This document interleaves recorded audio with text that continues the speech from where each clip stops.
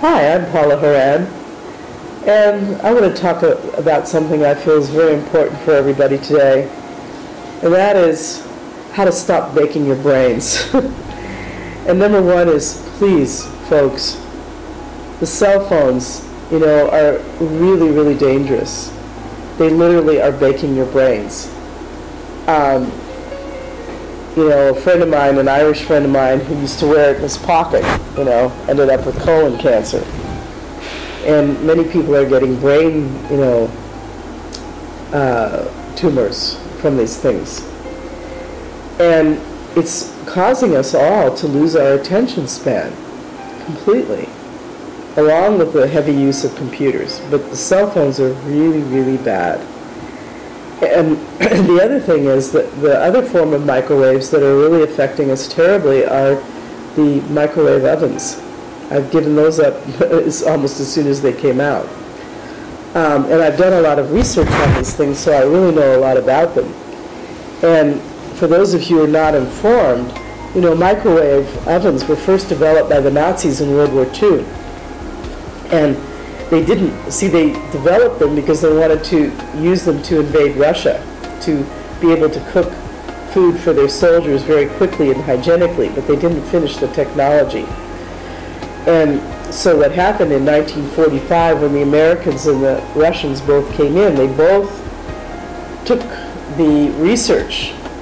And the Russians actually completed it first, and they found the amount of microwaves that were required to cook something and make it hygienic was so extensive that it was absolutely deleterious to human health. And not only in the food itself afterward, the end product, but to be around the machine itself while it was putting them out. And so the Russians absolutely banned them right off the bat.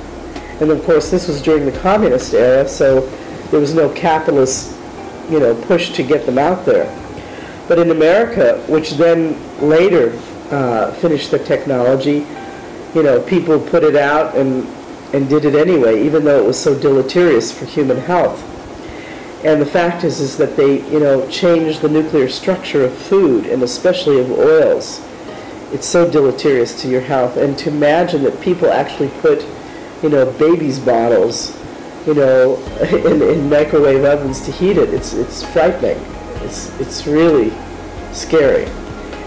And one other thing I want to mention about the cell phones is the fact that, it really makes me so sad when I see young children using cell phones today.